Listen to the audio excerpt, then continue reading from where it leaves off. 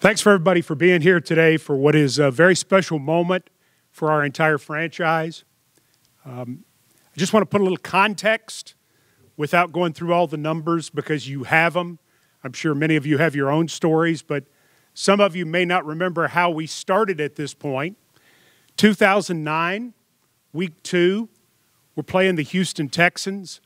Late in the third quarter, Craig Hentrick hits his 912th and final punt as a Titan. He's not able to go forward.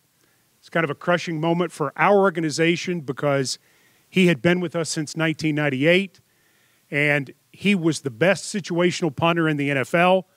So good at what he did, he was a weapon. And we certainly never took for granted what we had in Craig Hentrick. I do want to say, because he would want me to, that there was one more punt in that game from Rob Baronis. It went for 40 yards with no return, so his net is 40 yards and his gross is 40 yards. He'd be very pleased to have us note that today. It took us a few weeks to find the full-time replacement for Craig Hentrick, and we didn't know that it would work out the way that it did, but it worked out pretty marvelously. The Denver Broncos put Brett Kern on waivers, and we claimed him the next day. He got into town at midweek. He punted against Jacksonville the following Sunday, 4 punts, 3 inside the 20, and we said, you know, this might just work. And it went for over 200 games after that, where he became a 3-time Pro Bowler, the best situational punter in the NFL, and he became a weapon. But if you have a chance to see what this room looks like with former teammates, with current players and coaches, with people who work in the building overall who just valued him, I think you understand that to our organization, Brett Kern is someone who meant a great deal more than just being the best situational punter in the NFL. There's no way we could have found anybody better to replace Craig Hentrick, and Ryan Stonehouse has a lot of work to do as he builds on his young career if he wants to fully be someone who is referred to in the terms that Brett Kern is today. It's an honor and a privilege to present you with one of the great Titans, Brett Kern. I appreciate the introduction, Mike. I think Stonehouse will be just fine. He's already smashing records, and I'm happy for him, and I hope that the time that I was with him, I hope that I can give him what Craig gave to me. So without further ado, I've practiced this in front of a mirror, in front of a TV screen. I have it timed. It should be about 13 minutes, 48 seconds. If I go under, you're welcome. If I go over, Braves, you can't find me. So I'll just start with, first I want to thank everybody for coming. It's good to see a lot of old friends that I've had the privilege of getting to know over my 13 years here in this building. I also want to recognize the many individuals who can't be here today that have helped contribute to my family and I on this 15-year journey. For some, I've been blessed to spend a lot of time through conversations, sharing a meal, time on the practice field. The list could go on and on. Others, it might just be a friendly hello, goodbye, or a thank you for making the 4th down scramble for breakfast. Morgan, they still got that going? Still going, good. Whatever it is, know that you've made an impact on my life and know that you've helped contribute to everything leading up to this day. The main reason why I wanted to have this time together today was to allow me to publicly thank those that have had a huge impact on my career.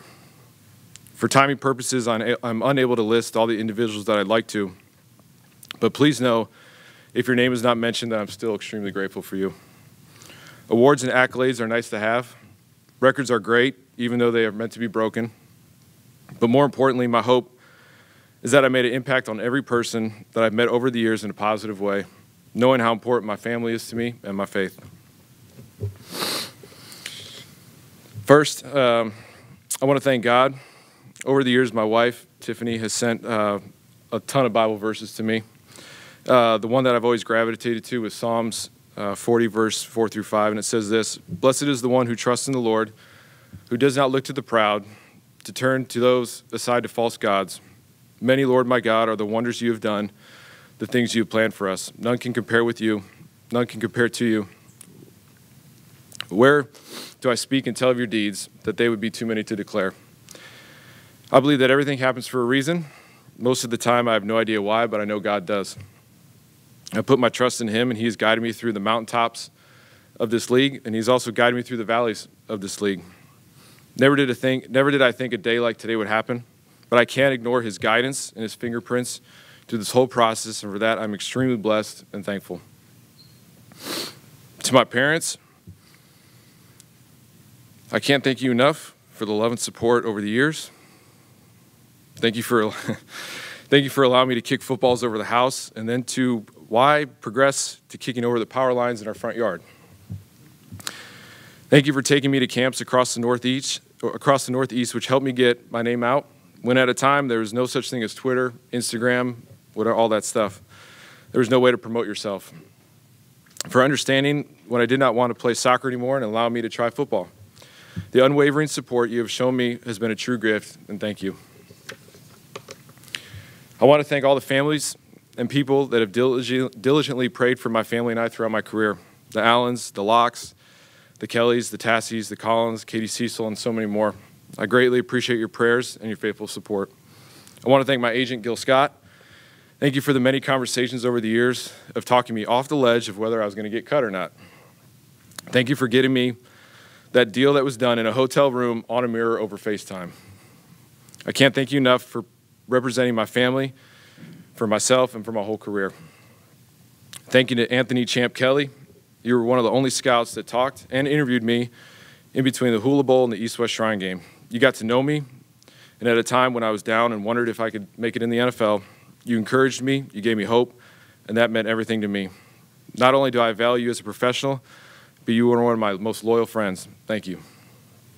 To Coach Shanahan, Mike that is, not Kyle. Thank you for taking a chance on a skinny, I would like to say athletic looking, but probably not, undrafted, no combine invite punter out of the University of Toledo. Thank you for sticking with me through the growing pains of my rookie year and giving me a chance to fulfill my dream of playing in the NFL. I couldn't have asked for a better first coach in the league. Thank you to Lake Dawson for calling me on the golf course to tell me that I was a Titan. Despite being 2 under through 4, thinking I could break the course record, it was one of the best phone calls I could have ever gotten. Thank you to Mr. Bud Adams, Miss Amy, and the Titans organization group. I know in some organizations a player might never see the owner or the ownership group that much. Miss Amy, I'm thankful that you have taken the time to not only invest in the infrastructure here, but I'm also thankful for the time that you spend with the people in the building as well. Anytime we would cross paths, it always came with a smile, encouraging words, and how was your family doing? Thank you to Mike Reinfeld, Rustin Webster, John Robinson. Each one of you had the belief and trust in me to represent this organization, the city, and the fans. With the confidence you had in me, it allowed me to grow as a player and a person while I was here. Over that time, I felt like I became the best I could be. I owe that in part to your encouragement and your faith in me. To Coach Fisher, Coach Munchak, Coach Wisenhunt, Coach Malarkey, Coach Rabel, thank you. Good to see you, Buck. Thank you for believing in me and trusting in me to hopefully be what you thought was a weapon every Sunday, Monday, Thursday, and a rare Saturday. Each one of you had very high expectations and standards for me that pushed me to become the best I could be. Rabes thought and probably still thinks that every one of my punts should go out at the 5-yard line and never hit a touchback. I knew that was impossible, yet I still feel like I could do it because he had the confidence in me to do it. Thank you for sticking with me through the highs and the lows of every season and allowing me to be your punter. Thank you to Coach Lowry, who took a just cut, nervous wreck, mental basket case punter, and through some time instilled the confidence in me to become a consistent directional punter. You told me if I want to play a long time in this league, that I need to punt it here, here, and definitely not here. You told me to find a type of punt that I could use at all times to be consistent and a weapon. Mike, what'd you call that punt? What's the punt? The knuckleball? Yeah. Thank you to Nate Katzer, who took what Coach Lowry instilled and fine-tuned it. The box that you set up with cones 10 yards apart on the sidelines and at the bottom of the numbers seemed crazy to me at the time. This drill resulted in me trying to hit a 45 to 55-yard punt outside the numbers with bonus points for a ball going out of bounds. Yet, I still don't understand the whole point system. Bo's laughing, you get it. All that to say, you challenged me to go 9 out of 10 or 10 out of 10, and being challenged like that took me to the next level. Thank you to Steve Hoffman for allowing me to take a break from the Nate Katzer box drill. You helped me tremendously by giving me the confidence to just go hit my best punt. You never had a stopwatch. You never really wanted to see how far the ball went. You just told me that if I hit my best punt, I'd be the best in the league.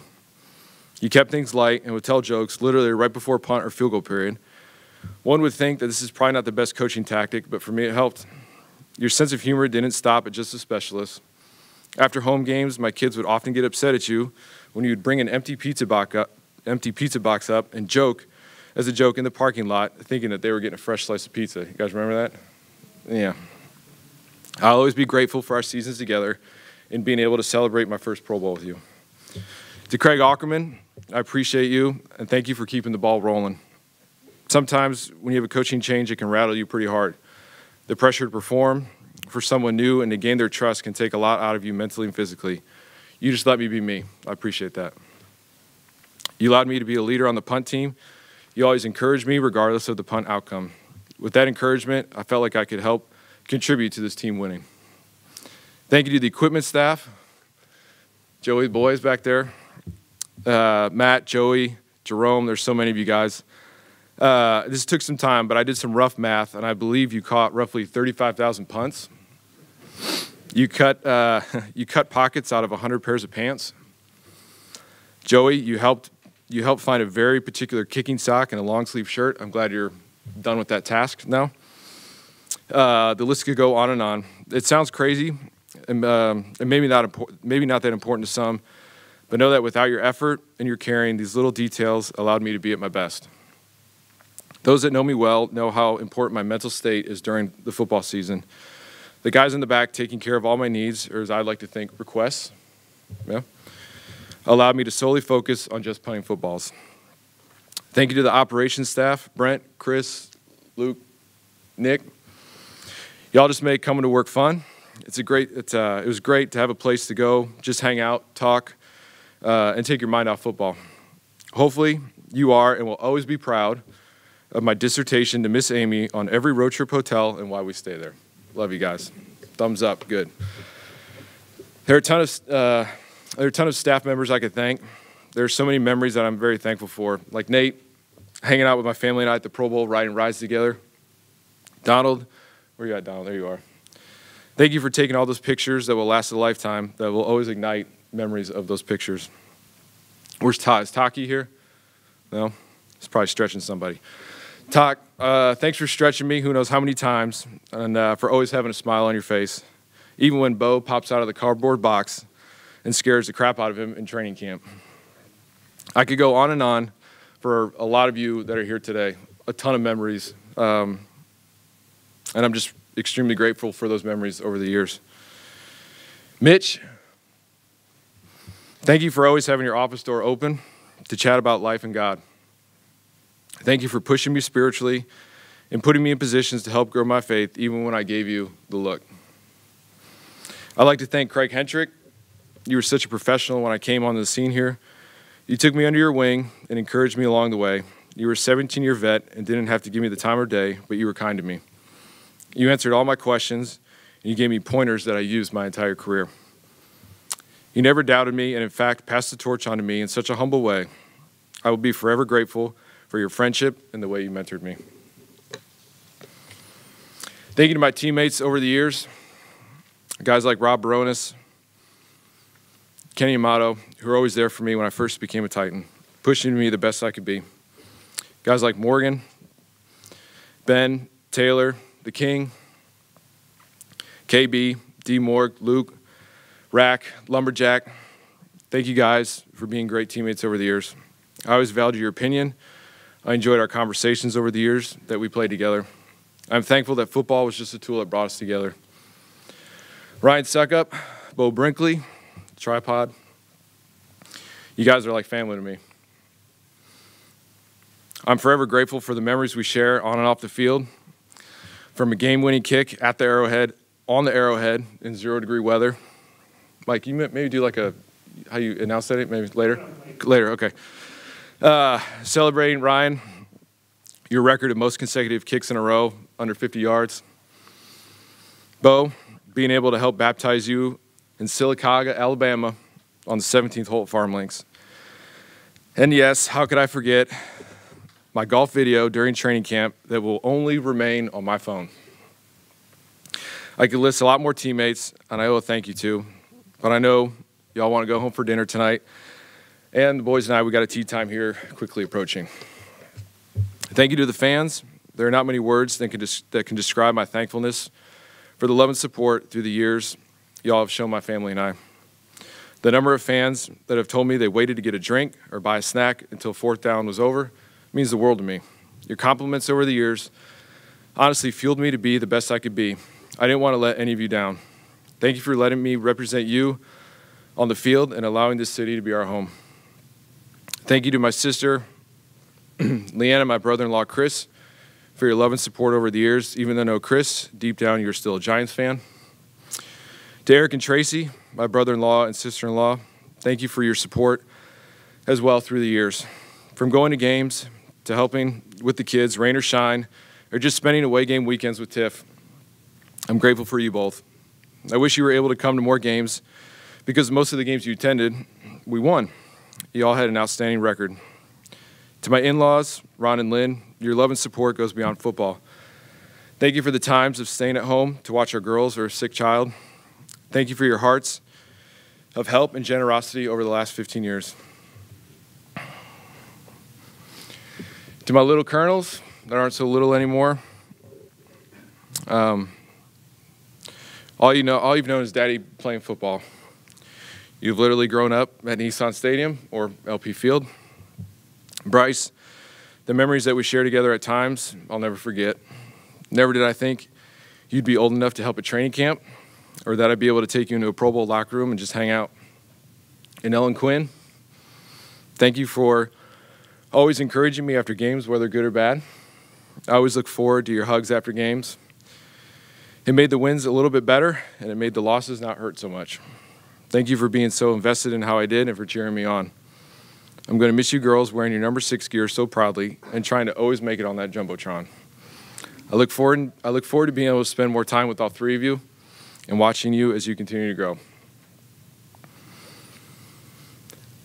Lastly, to my wife, Tiffany, I knew this was going to happen. Thank you for being my support, my encourager, and my one consistent through the ups and downs of the last 15 seasons.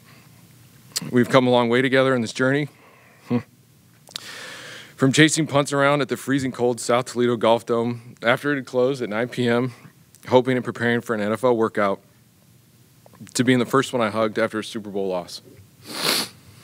You've been with me every step of the way, and I know you roll your eyes with this, but I tell people this all the time, that without you, your love and your support, there's no way I'm playing in this league for 15 years.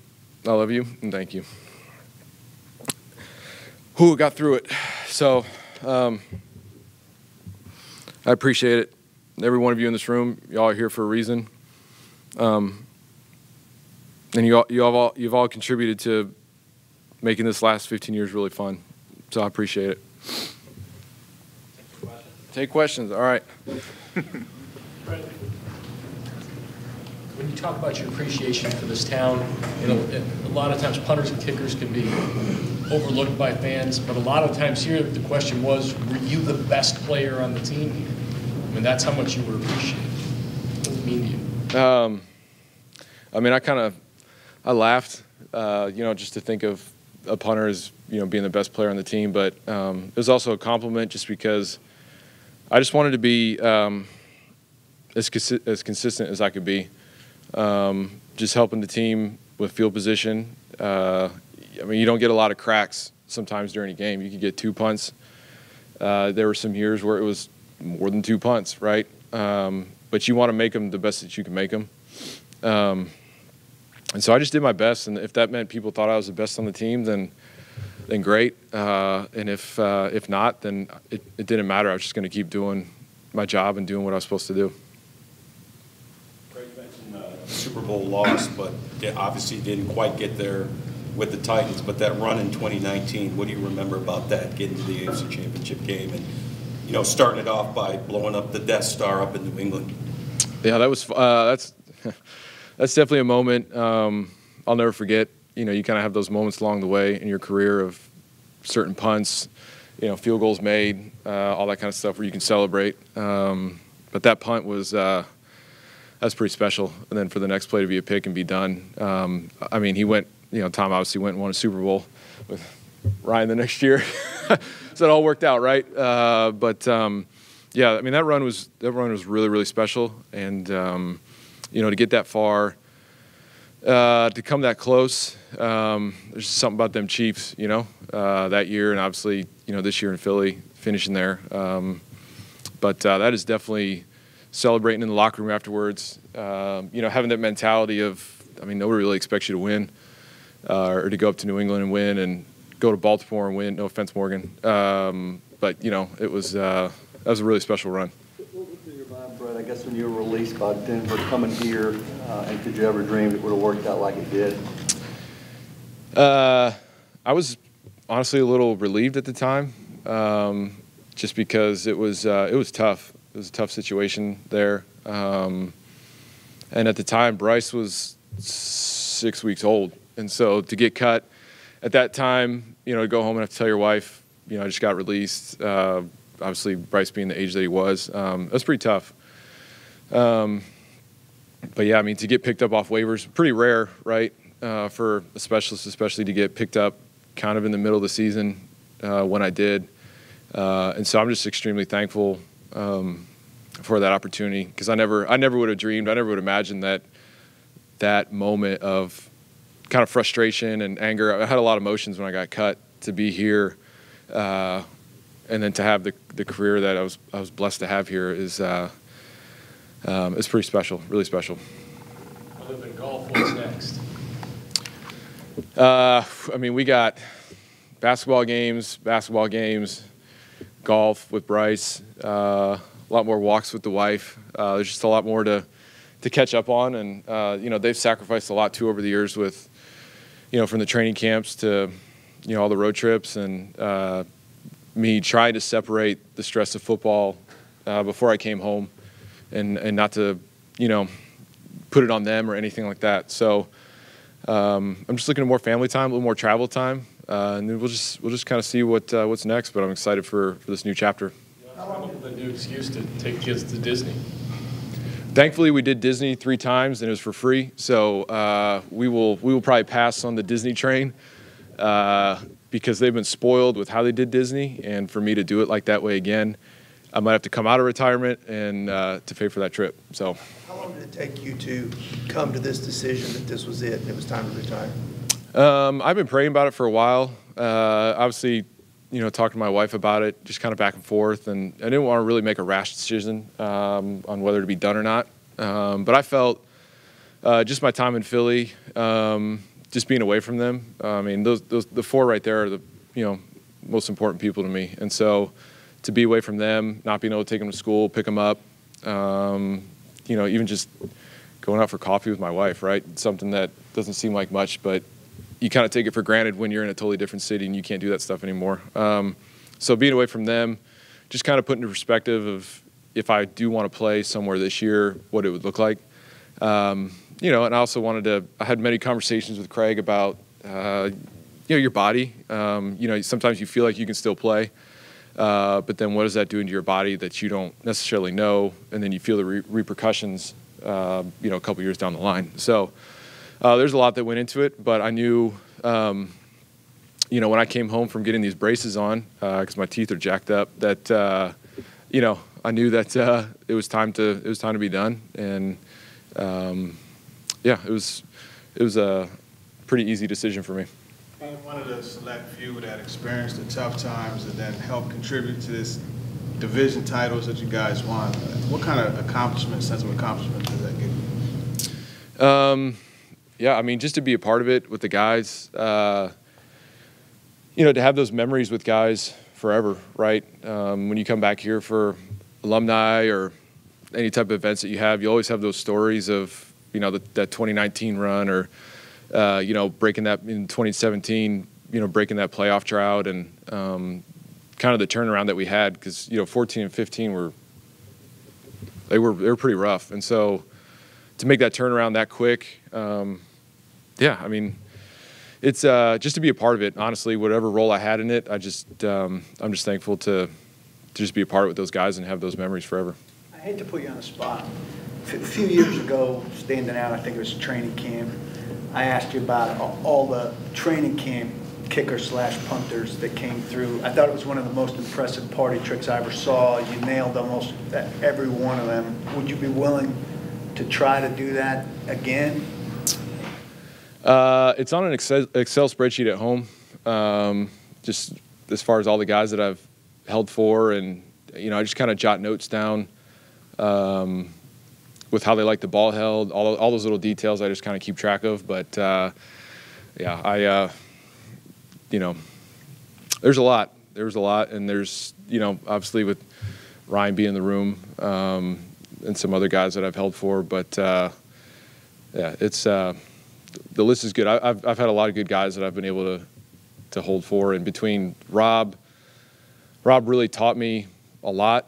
Holding is not just holding. You just don't just catch it and put it down and hope for the best, right? So he taught me a lot, and I felt like going from him to when Ryan came in, and Ryan taught me stuff as well, and those two guys are to have those guys for so long, to be able to hold for them was really special.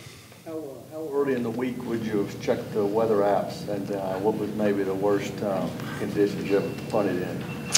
Well, when the schedule came out, I would type in as many as I could. So when the schedule come out, like May or whatever that is, I would type in the first probably 6 road trips back then, and then just so they were in there, I wouldn't forget about it. And then when the season started, I would type in all the cities that we played in, and then I just kind of kept track of where we were playing and all that kind of stuff. And then when we played at home, I usually checked on Wednesdays. So worst. There's been some dandies. There's been some cold games. That Kansas City game when it was 0 was cold, but there was no wind. Actually, my first game when I was in Philly, we played at Chicago. I feel like I probably should have waited a week because the next game was in Dallas. But Chicago I think that was the weekend that it was really, really cold here. But it was 0 with 30-mile-an-hour winds and, some rain games and all that stuff. But it's all those are memories to have. I know you got a little taste of it last year, but what do you think fall is going to be like for you without football? Are you going to watch? Are you going to a lot less stress. I know that will be nice, but I'll keep tabs on obviously how the Titans are doing, and just I saw Big Jeff leaving the parking lot, and just keeping up with the guys that I love and consider brothers, just to see how they're doing. I just saw KB the other day and just chatting and checking up, and following guy AJ up in Philly, and some of the guys that I've just really enjoyed playing with and just seeing how they're doing.